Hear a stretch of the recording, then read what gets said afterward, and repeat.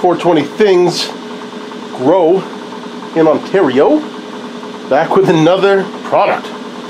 So with this quantum board, I wanted to get something that I can measure the light with. So what I got here is a Hydrofarm power meter, okay, and it's 185 bucks Canadian on Amazon.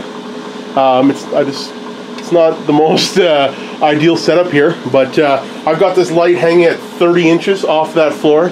I've done a 4x4 grid here just to take some readings, and what I'm going to do is I'm going to put this light sensor under here and see what we're getting, what we're getting for micromoles for here. Okay, so right directly under the light at 30 inches in this square, 604. That's pretty much center. Over here, the next square going backwards, 520, 530, and going back to the far edge, we drop down to 360.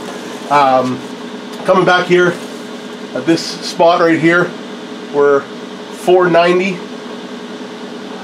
and this is set at, like I said, 30 inches.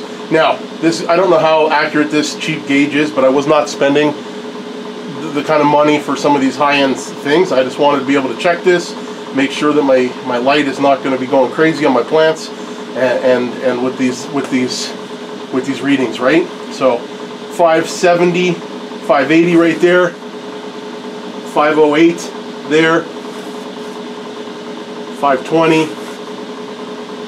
450, 390, 519, 480, 518, 420, 270, 300. I mean, that's kind of underneath this this unit, but again, 570,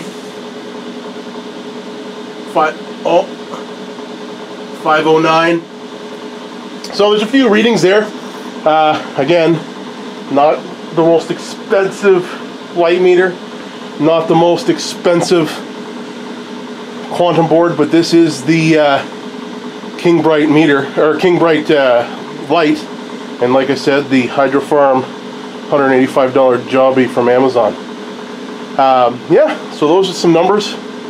Don't laugh on my ghetto setup. This is what I had. This is what I'm doing. So yeah, anyways, that's a bit of a review on the light. I know it's growing fairly decent. I know if you check my other videos with the grow log, you'll see the progress and see how the plants do. But yeah, that's it for now. Just wanted to give you some readings on the light.